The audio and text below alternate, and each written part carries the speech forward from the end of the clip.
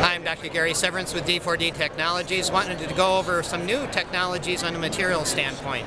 If we look here, we know the capabilities of E4D being able to do 16 units at once on a design component. Here we've just got a very nice display. Emax is the fastest growing restorative material in dentistry and just shows the capabilities from a strength and a beauty standpoint.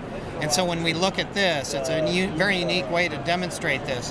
This would be out of the mill, and then once you fire it and stain and glaze it, you have beautiful restorations with that high strength of lithium disilicate.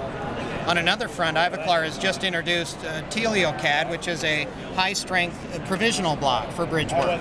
And what this allows us to do then is to make some very incredible and beautiful restorations from provisional-type materials on a CAD system.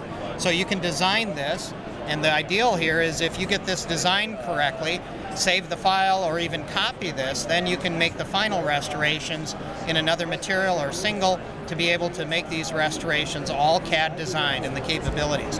And that's with CAD. And just in the future, some things we're looking at to always look at new technologies is the ability to mill the zirconia frameworks. And then because of the strength of lithium disilicate, be able to then make individual units that can be seated over those individually.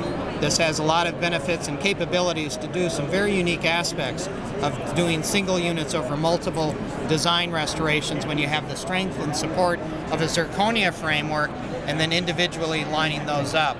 And when you do that over with an acrylic, what we call the burnout block, Bob block, you can see very clearly what you're able to do. It's all coming home to be able to do everything on a CAD system, a CADCAM system like E4D.